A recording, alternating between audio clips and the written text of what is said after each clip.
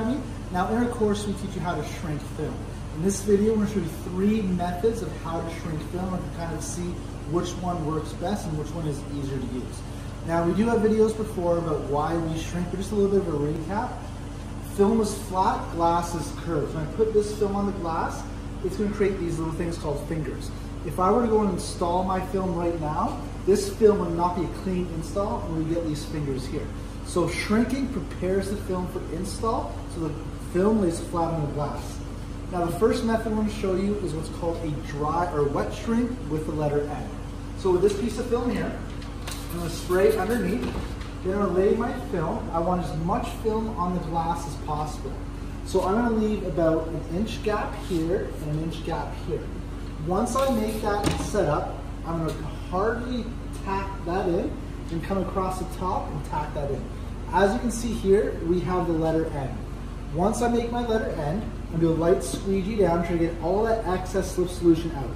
Now you can see here, I have these fingers that popped up. If I were to do this without shrinking it, I would get these fingers upon my install. Now, we want you to shrink every window out there. If you do not get these fingers, we can add a little bit of tension to the film. I'm going to do my hard tack across the top. Once I make this here, I'm going to add a little bit of tension inward so I drive these fingers up. Then I'm going to block that in.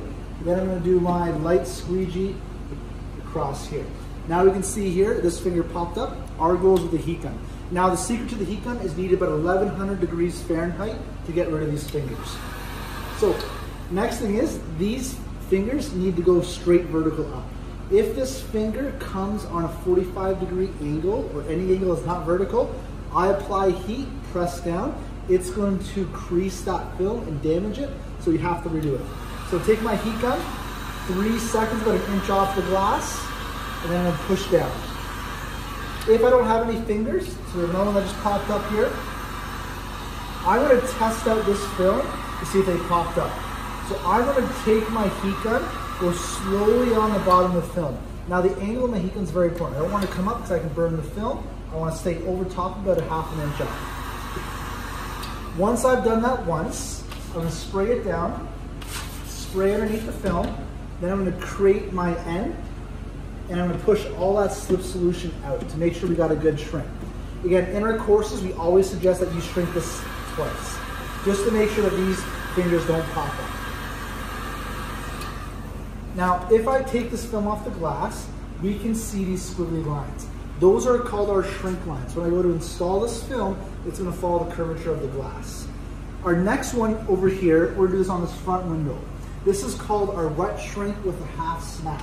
So with this method of shrinking, I'm going to do the same thing. I'm going to anchor, come across the top, and come across the bottom. Then I'm going to do a light squeegee to push all that excess slip solution out. I'm going to do the same method over here, making sure that I get rid of all these fingers.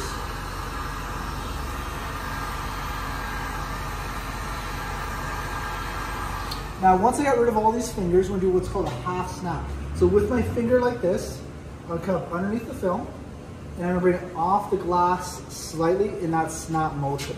I'm going to run my heat gun about 4 or 5 inches up for 3 to 5 seconds. Once I do that, I'm going to push it down with my hands, then take my hard squeegee and push everything down. Now we have a couple more fingers popping up, so I'm going to push all the rest of this down. This is going to create a snap in the film, so when I go into my install, it's going to curl up into the glass, letting it to lay flat onto the glass. So now our third and final shrink, it's called our snap shrink.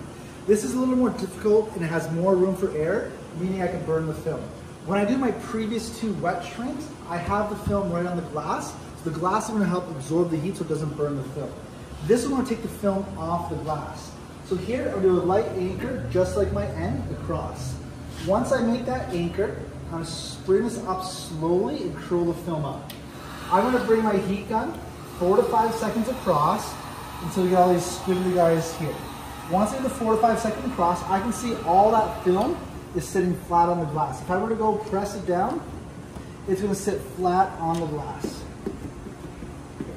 So I would do this a couple times. Now I'm getting a finger on the top there, so I need to do this again. I'm going to spray underneath the film,